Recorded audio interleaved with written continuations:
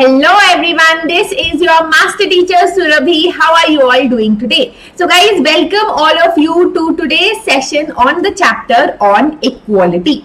This is the very first chapter of your 7th standard and one of the most easiest and most interesting chapter जो आपको बताएगा कि आप पूरे 7th standard में कौन सा concept पढ़ने वाले हो, that is equality. Right, so all are welcome here. It doesn't matter who you are, irrespective of your caste, your sex, your place of birth, your class, you can watch today's session. है ना मजेदार? All right. So guys, before we start today's session, let me introduce myself to all of you who are, probably seeing me for the very first time or are just new to the channel of Young Wonders. My name is Surabhi Gupta and I am your social studies educator. I have done my bachelor's from Lady Sri Ram College, my master's from Jawaharlal Nehru University, and I just had a chocolate which someone gave it to me, and now I'm feeling really bad about it. That is a little bit about me. Now very quickly, all of you who are new to the channel, do not forget to subscribe to the channel of Young Wonders. Mark your attendance by giving a thumbs up right now. Jaldi se thumbs up de do, wahin par aapke option hai, and do not forget to subscribe to the channel. Also share this video with your friends if you think that this video will help your friends as well. Chalo. A very interesting fun fact for the day before we start today's session is that, did you know one of the most stolen items is not an iPhone or is not a laptop, it is cheese. Cheese is the most stolen food in the world. 4% of all cheese ends up being stolen. पता था आपको इस बारे में? मुझे तो नहीं पता था. So if this is something that is completely new to you, do not forget to let your parents and your friends know about this fact. Chalo. Let us begin with the chapter on equality. Now guys, equality जो है ना, it is a very important feature in any democracy. When we talk about democracy, we are talking about a form of government in which the citizens have the power to choose their leaders. If we do not like our leaders, we have the power to change our leaders. जब इस तरीके के, when we are talking about this form of government, then equality becomes a very important concept. Equality मतलब all of us should be, at least should have political equality. मतलब all of us at least should have the same voice, should have the same vote, है ना? Justice भी होना चाहिए, that there should be fairness in society. People should participate in forming the government. And if there is a conflict in society, if for example the government passes a law that we do not like, or if two people start fighting with each other, तो उस conflict का, उस disagreement का एक proper resolution होना चाहिए. That means that it's not like someone is being put in jail without any proof. There should be a proper judicial process. These are certain key elements in any democracy. Equality is a major, very important concept that we need to understand first. And we are going to talk about equal right to vote. मैंने आपको बोला था ना, किसी भी democracy में political equality बहुत ज़्यादा important होनी चाहिए. And by political equality, I mean the right to vote. In India, our constitution guarantees us the political equality through universal adult franchise. Universal matlab everyone, adult matlab who's above the age of 18, and franchise means right to vote. So everyone who's above the age of 18 has the right to vote, irrespective of their social, cultural, educational or economic background. Does not matter what caste they belong to or how rich or poor they are. All of us have one vote if we are above the age of 18. Okay? Alright. Now guys, even though we talk about political equality, we talk about everyone having one vote, or when we look around in society, all of us will agree कि complete inequality नहीं है my country में. We do have a lot of inequality. है ना? In what way? For example, poverty. कुछ लोग बहुत poor है, some people are very rich. Caste system is a huge reason why there is inequality, social inequality in our country. People who belong to the lower caste, who are Dalits, they are often mistreated and discriminated against, right? And to understand this kind of inequality, let us take an example of this boy called Om Prakash Valmiki. When Om Prakash Valmiki became a man, he wrote an autobiographical book called 𝐒𝐡𝐢𝐤𝐬𝐡𝐚, where he talks about his experiences of being a lower caste boy in a small village. right? So he is a Dalit. He talks about how, when he used to go to school, he would be asked to sit on the floor. One day his principal told him that you will not study today. You imagine a 4th standard student, so tiny they are, carrying their heavy bags, and the principal tells him that you will not, study today. I will give you a broom. You will be brushing off the entire playground. You will clean the entire playground with your broom. He continued to do that, and no one said anything. All his friends, all the other students, the teachers, all of them looked at him as if he was a spectacle. As if वो कुछ performance दे रहा है, right? He was not even allowed to drink a drop of water while he was sweeping the ground. It was only when his father was passing by the school, his father saw his son, Prakash Valmiki sweeping the ground, that he went inside and screamed at the teachers and the principal, and he was allowed to go back to class. However, this entire experience, imagine if you were Om Prakash Valmiki and you had to go through this experience, how would you feel? Ki tum bahar broom se, you have come to school to learn, instead no one is talking to you, you're asked to sweep the ground, you're not allowed to drink water, it's extremely hot. How will you feel? Quickly let me know in the chat box. Good. You will feel like, this is life. No, you will feel bad. Why are you feeling bad? Because you're not being treated equally. Because it is not fair, right? Let us look at another example of inequality. And this is the story of Mr. and Mrs. Ansari. Now, Mr. and Mrs. Ansari are very educated and from a well-to-do family, right? They earn decent enough. And they are looking for a house in Mumbai. Right now, when they ask their landlord, so when they go to one house, the owner of the house says that, oh, we actually are not, we don't give to only couples, we want family. Okay. Then the other person says that, oh, actually we don't allow non-vegetarian to be cooked in the house, even though she was cooking chicken in the kitchen. So obviously it was a lie. Then the landlord tells them that, look, you will get a house if you do just one thing. Mr. and Mrs. Ansari said, okay, what should we do? Then he said that, why don't you change your name to Mr. and Mrs. Kumar? You will get a house like that. Mr. and Mrs. Ansari refused, right? And with time, within 2 months, they did get a house. However, this entire story, the first question is, if you were Mr. and Mrs. Ansari, would you change your name to Mr. and Mrs. Kumar so that you got a house? Quickly let me know in the chat box or in the comment section, yes or no. No? Yes? But why? Why did they not change their name? Because they felt that just because they belong to a particular religion, they should not face this kind of a discrimination. I mean, it's just religion, right? So the reason why they felt bad was because they were not being treated with dignity. They were not being treated with self-respect. They were not being treated as if they were equal human beings. When you are treated in an unequal manner, when you are not treated with respect, it is your dignity that is violated.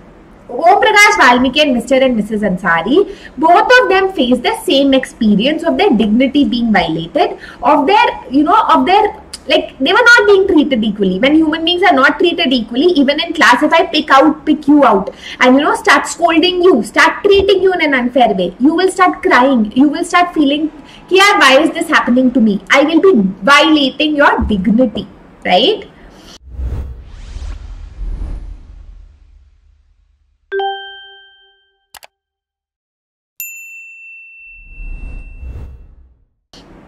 Right. So even though we talk about equality in our constitution, inequality continues to exist in society. Our constitution has very strong provisions when it comes to equality. For example, we have an Article 15 of the constitution that talks about right to equality, that says that every person is equal before the law. Matlab, every person, does not matter whether he is the president or a beggar, everyone has to follow the same rule book. Everyone has to wear a seat belt no matter what. No person can be discriminated against on the basis of their religion, race, caste, place of birth, or whether they are female or male. Every person has access to all public places. You cannot be stopped from entering a public place. And untouchability, chua-chut, treating someone as if they are untouchable is a crime. It is abolished. right? Now that we know कि हाँ equality is important in a democracy, the next question that comes up is what can the government do to ensure constitution में तो है, but we still have inequality in society. So what can the government do to ensure that the equality is guaranteed to the citizens? Through laws and through different government programs and schemes. And one such government program and scheme that has been successful is the midday meal scheme. Now, this scheme was initially introduced in Tamil Nadu, but it became so successful that in 2001, the Supreme Court said that all the schools of the country should implement this program within 6 months, right? Now, what was the problem? Now, when you talk about government schools in villages in particular, the main problem was that there were very few enrollments. Very few students went to school. Right, and if they did go to school, the attendance, retention was very low. Students would often go home for lunch and they would not come back, or students would drop out, in the middle of the year and they would not come back. So these were the problems the government were facing. So they decided to introduce the midday meal scheme, and it increased enrollment and attendance of school and children. More and more parents from poor families especially started thinking, let us send our children to school, at least they will get free lunch.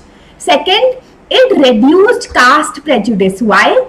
Because everyone had to sit together to eat food. Did not matter if you are an upper caste or a lower caste, or who prepared the food, you don't know, right? So it reduced caste prejudice.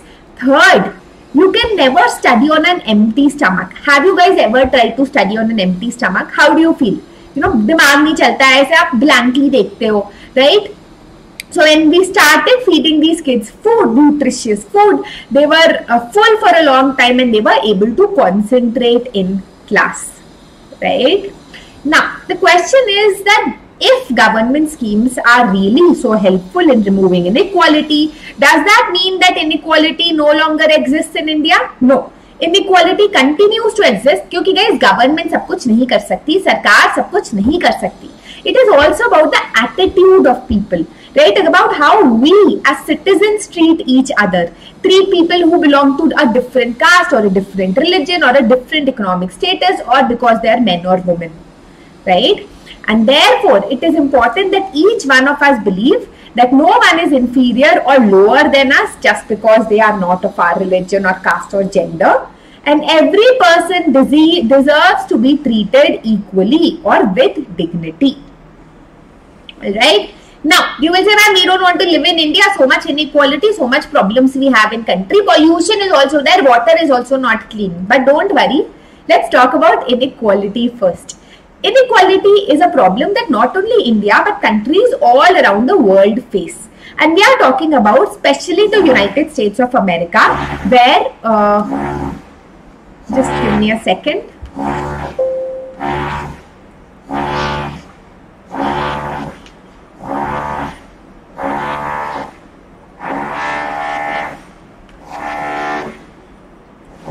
Alright, we are talking about especially the United States of America, where the African Americans, or who are also known as the blacks, are one of the poorest people even today in the country. Right, so there was a time in the 1950s when there was segregation in United States of America. Segregation matlab the blacks were not allowed to marry the whites, and they had to go to separate schools, they had to go to different hospitals, they had different localities where they stayed. Right, the African Americans were denied equality through law. Matlab through law only they were not allowed to be equal to the whites. For example, if a black man or a black woman is sitting in a bus and a white person enters the bus, the black person had to give up their seat. Right?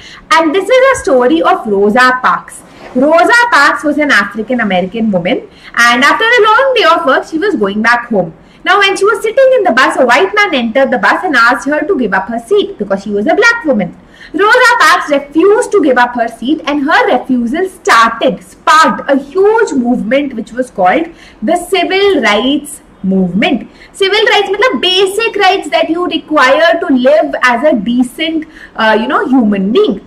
The Civil Rights Movement Act finally in 10 years, 1955, this Rosa Parks refused to give up her seat. In 1964, almost 10 years it took for the Civil Rights Movement Act to be passed that prohibited discrimination on the basis of race, religion or national origin. That said that no one can be discriminated on the basis of where they are, their skin color, their religion or their national origin. It also said that now marriage is allowed between whites and blacks. There will no longer be separate schools and hospitals for them. However, inequality, this is a law that was brought. But just like in India, even in USA, a law does not solve everything. Attitudes continue to remain same, and that is why African Americans are one of the poorest in the country. Now guys, there is no country that is completely democratic, because there is no country where there is perfect equality. This is something that we have to continuously strive for. So guys, that was the chapter in one shot. Let's look at some homework questions. So guys, these are homework questions. You can pause the entire session and let me know the answers for these questions, right? 4 questions. Let me know the answer right now in the comment section below. Okay, now guys, very quickly, my grade 7 students, I hope you know that the Pro Light batch or the Pro Light program for Vedantu has started, where for the entire year you are taught English, you are taught science and you are taught maths. And you are taught SST. For the entire year, you will get all the subjects that are taught in school for 5,000 rupees. But if you use my coupon code SUGPRO, you get it for 4,500 rupees. The lectures that you get, the sessions that you get are high class, high quality lectures. Right? Test and assignments are also given to you. Study material का PDF भी आपको मिलेगा. Books चाहिए तो Pro Classic Pro Plus लेना पड़ेगा. पर अगर PDF चाहिए तो आपको इसी 5,000 या 4,500 rupees में मिलेगा. There is no tuition in the entire world that will offer you all of these subjects for the entire year along with test and assignments and VIP a guarantee कि आपको progress होगी आपकी पढ़ाई में, नहीं तो we will give the money back to you.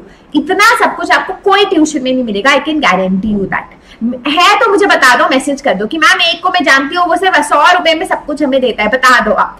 Right, so all of this is available to you and you can join right now because batches have started. And quickly come to our batch, which is an amazing batch, right? 4,500 rupees for the entire year.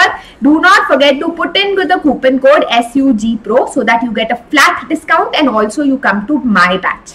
All right.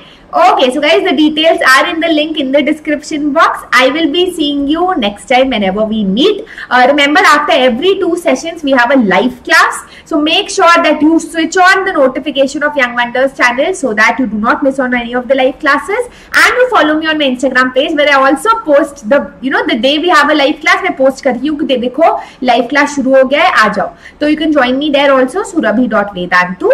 Telegram channel भी है जिसको आप join कर सकते हो. That is it. This is your Master Teacher Surabhi signing out for the day. Do not forget to thumbs up, mark your attendance, subscribe to the channel of Young Wonders. Thank you all of you. This is your Master Teacher Surabhi signing out. Love all of you and bye-bye.